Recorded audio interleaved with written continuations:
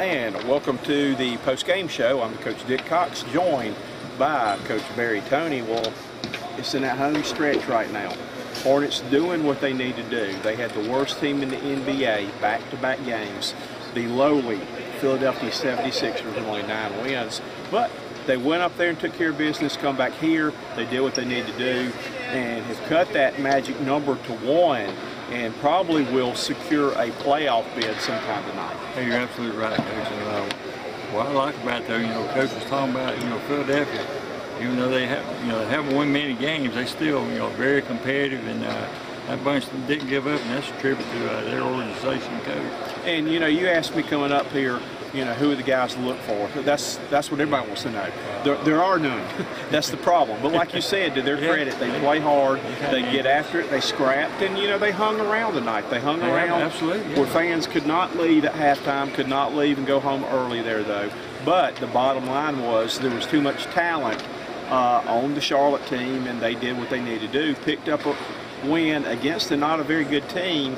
And you and I both know games like this, how many times have we seen teams play down to the level of the team they're playing? It's bad and fool around and get beat. But the Hornets didn't do that. Hey, you're right there, Coach. Because, in that fourth quarter, they cut that lead to only 4 points.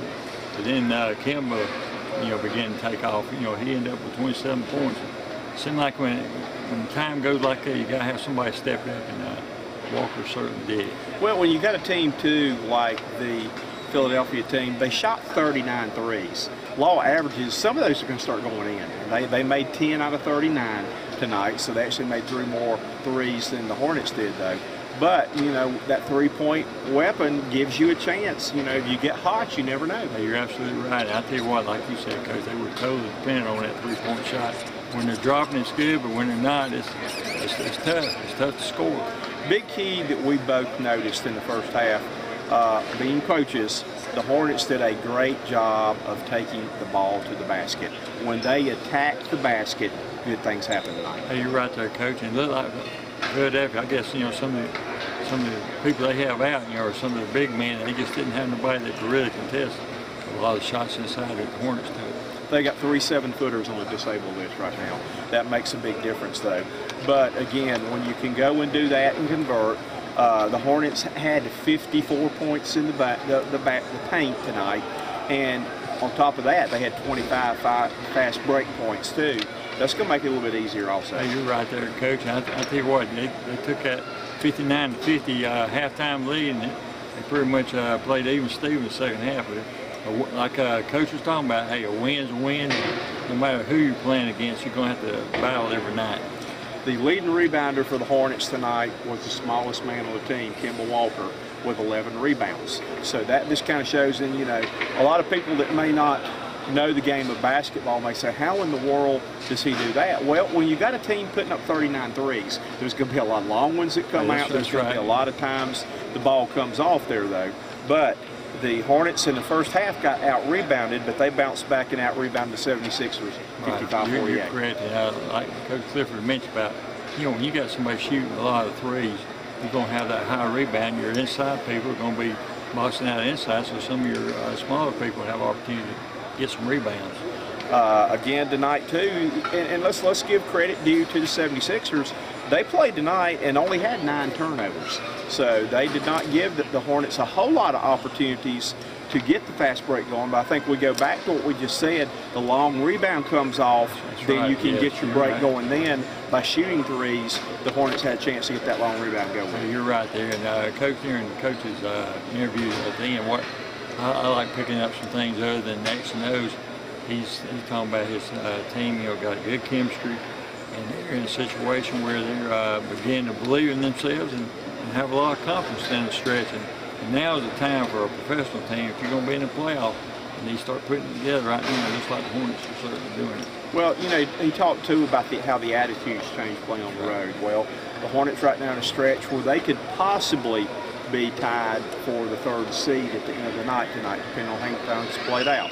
I know Atlanta was down by 14 at the half in their game, and in the 3rd quarter they came back home. Cleveland actually took the lead there, though. But the thing is, this team's attitude has changed, and they're learning how to win now, and they've got 2 big road games coming up. They've got to play Cleveland and Toronto, the number 1 and 2 seeds in the playoffs, both at their house this coming week. You're right, and like Coach was talking about too in regards to expectations, they certainly wanted to make the playoffs, but they're in a situation now where they can finish pretty high and have some home games, which means an awful lot to them because the players really like playing here in Charlotte. Steve Clifford mentioned too, and I know you were taking notes. I was watching you. You were very studious tonight. I was taking copious notes. Right there. But he talked about this was win number 28 for the Hornets at home. That's a major accomplishment. And talked about if you can win 30 at home and win 20 on the road, then that's considered a great season. And the Hornets have a chance to do both of those. Hey, they absolutely do. But Coach, like you said, they got a tough week next week, don't they? They sure do. On the road. So it's winding down. March Madness may be in Houston this weekend. The NBA Madness was in Charlotte. A capacity crowd tonight, another sellout, 19,244 were here tonight though. Hornets have 2 home games left though. But again, this is going to be interesting. They can finish anywhere from from 3 to 6 to see how this thing plays out. It looks like they're going to end up playing either a Miami, a Boston, or I think who the other one, Miami, Boston, or Atlanta as a first-round opponent, but it sure would be nice to have the home court advantage. Well, you're right, and like Coach Clifford was talking about, there's about 3 or 4 of those playoff teams where, you could get involved in a blowout, but on the other hand, you're going to have a lot of teams playing each other where it's going to be tough games. Not going to have blowouts. Well, the Hornets get the win tonight, big win here at home. Live from the Hive, your final score tonight was Charlotte 100 and the lowly 76ers 91. Charlotte now moves to 44 and 31 on the year, while Philadelphia goes to 9 and 67. That's correct there. And I hope everybody enjoys watching what's taking place here. Good thing to happen in Charlotte because this is just a fantastic city. With the Panthers playing the way they are in regards to their playoffs, going to the Super Bowl, and now the Hornets, they're going to have opportunity to advance quite a distance. And we have been blessed to be a part of both of it. Hey, absolutely. Look forward to bringing you coverage of Charlotte Hornet playoff basketball coming to a city near you, which is Charlotte, North Carolina. He's Coach Toney. I'm Coach Cox. We'll be back with you later. Have a good weekend, everybody. Good evening.